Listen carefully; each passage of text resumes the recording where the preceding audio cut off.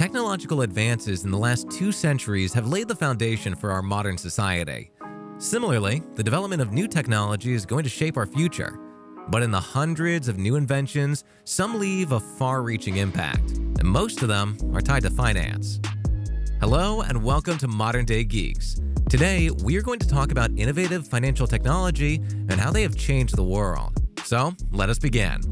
The term Fintech became popular in the 21st century, but it has actually influenced how people handle money for well over a century.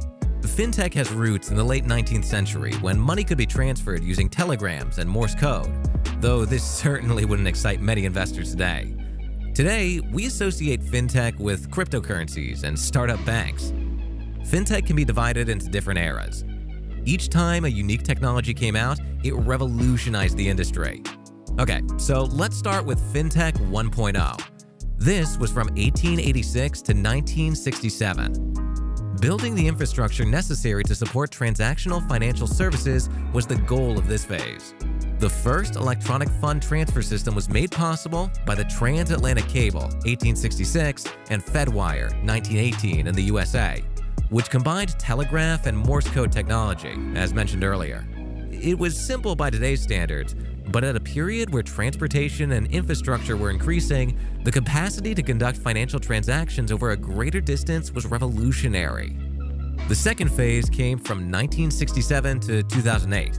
The first automated teller machine, ATM, was installed by Barclays in 1967, marking the beginning of this phase, which was characterized by the transition from analog to digital methods of handling financial transactions. NASDAQ, the world's first computerized stock market, and SWIFT, Society for Worldwide Interbank Financial Telecommunications, a communication system between financial institutions that facilitates massive volumes of cross-border transfers, both came into existence in the 1970s. The 1980s marked the continuation of this era, which was categorized by the proliferation of bank maintenance computers. And throughout the 1980s, there was a rise in online banking, which led to a change in how people viewed financial institutions. This led to a change in how people do business, which in turn caused the online revolution. In the 1990s, the initial steps were taken toward the development of digital banking, and clients who were linked to the internet began to manage their money in a variety of ways. The year 1998 saw the introduction of PayPal, which was a precursor to the new payment methods that would emerge as more and more businesses moved their operations online. Everything appeared to be going well with the economy, and this led to then-Chancellor of the United Kingdom, Gordon Brown, to declare that boom and bust was a thing of the past. However, this particular collapse, which was the global financial crisis of 2008, was the event that pulled the curtain down from this period of fintech and was the impetus for the innovation that would be seen throughout the era that followed.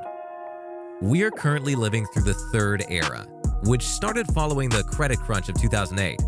In the aftermath of the financial crisis, a lack of faith in banks, coupled with changes in regulatory policy, had made the market more accessible to new players.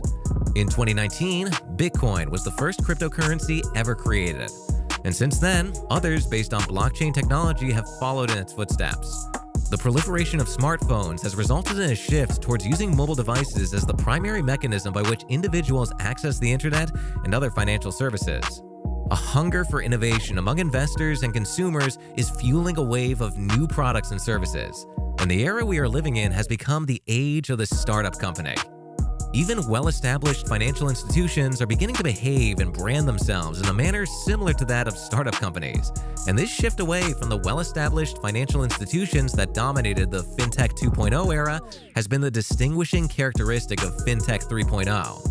As a result of this, new technologies have become available, which make it simpler to develop digital banking solutions by utilizing open banking.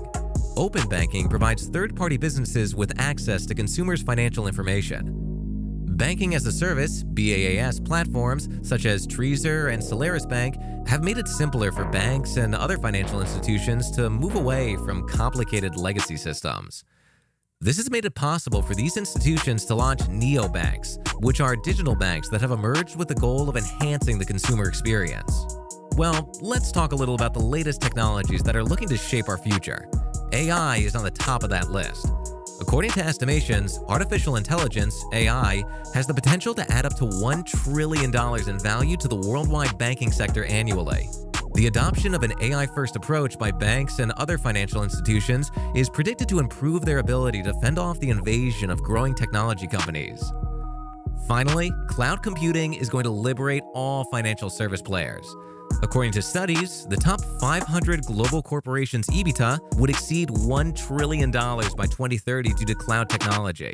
According to our research, efficient use of the cloud can reduce downtime for migrated applications by 57%, increase infrastructure cost efficiency by 29%, and increase the efficiency of migrated application development and maintenance by 38%. Cloud-based security procedures and controls that are incorporated and automated can also enhance platform integrity.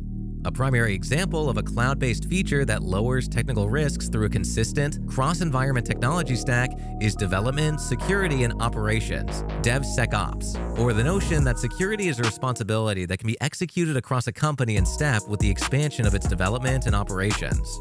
As time goes on, we will get to see more and more of these innovative technologies being integrated into our system. We've already seen that cryptocurrencies are gaining traction, and some countries like El Salvador have even accepted them as currency. Only time will tell how far these technologies are integrated into our system. But for now, it looks like the future belongs to Fintech, and anyone who ignores this reality is just fooling themselves. That's it for the video. We hope you liked and enjoyed the video. Please let us know by pressing the like button. And if you haven't done so yet, please subscribe to the channel and hit the bell icon for future notifications. We're the Modern Day Geeks, and we'll see you guys in the next one.